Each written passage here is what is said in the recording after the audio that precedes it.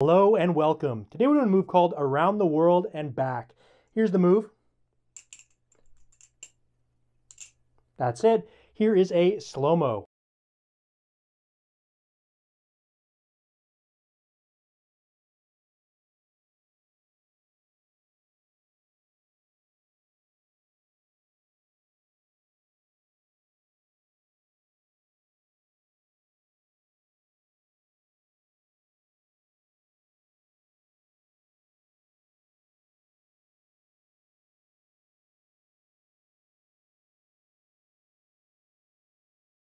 All right, so this move is very similar to the Around the World, but it has a little bit of a twist. The Around the World, you get to this position and you do some other stuff. This one, when you get to here, you're gonna do an aerial, flip the knife, catch it, and we're coming around like this. That's kind of the general summary, but let me get into a step-by-step tutorial now. All right, guys, so to start this one off, what you're gonna do is you're gonna begin this move by just doing a double rollout. And the easiest way to start this move is you grab onto the safe handle about 3/4 of the way up, halfway up, something like that. If you grab a little lower, it's kind of easier to start off. And what you're going to do is of course, to do a double rollout, right, you're going to take the bite handle over the back of your hand. You're going to take the back of the blade, put that over the back of your hand. And while you're doing that double rollout, you kind of want to think about scooting the knife up. So the first one, right, the bottom of the handle is near my palm. After I do the first flip out, you can see the bottom of the handle is in the middle of my palm. The second flip out, you can see the bottom of the handle is like way up at the top of my palm. So kind of each roll I'm doing, I'm letting the knife kind of get farther and farther up my hand.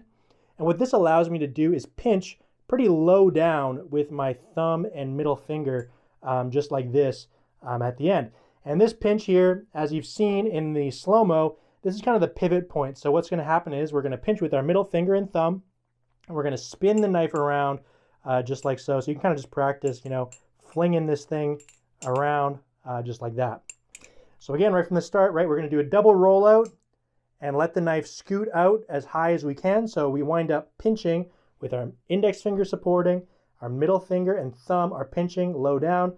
For me, it's like right at this bottom hole here, probably about, 3/4 of the way down the knife, just like that. And then what we're going to do is we're going to flip the knife around just like you saw me do. Before we do that, what we're going to do is take our bottom two fingers, we're going to curl them in so that when we flip the knife around, it's going to pass our bottom two fingers, it's going to swing up like this, and we're going to catch it in this position right here. So as the knife is swinging around, passes my bottom two fingers, comes up here, remove my thumb and pinch with my middle finger and ring finger, and then the knife is going to come up just like this, and I'm going to catch in this position here. This is the kind of classic around the world position. So now that you've kind of mastered that flip around, we're going to go into the next part, which is kind of the fun part of this move, which is the kind of aerial flip around thing just like that, where the knife goes from pointing outwards to pointing around just like this back towards you. Now, the most important things here, there's a bunch of different things. One is the setup. So when you're doing this, when you're doing the flip around, just like so, when you're setting it up, you want the knife to be as close to the tips of your fingers as possible. And also you want it to be as close to the ends of the handle as possible. If you think about it, if the knife is way down here and you try and throw this in the air, it's going to hit your palm. And if the knife is way down here, you throw this in the air, again, it's going to be hard to get your palm out of the way. So the closer you are to the tips of your fingers and the tips of the handles, the better you're going to be. It doesn't have to be like right at the end or anything like that, but you'll see when I do it, right? I wind up right about here. So you kind of want to make sure you're kind of about the same as me. Now, when you're flipping this thing around, it's easy to think about it like, okay, I'm going to somehow keep contact with it and let it spin around and do that. Really, this should feel a lot like an aerial. You are taking the knife, you're throwing it in the air, it's spinning around, and you are catching it.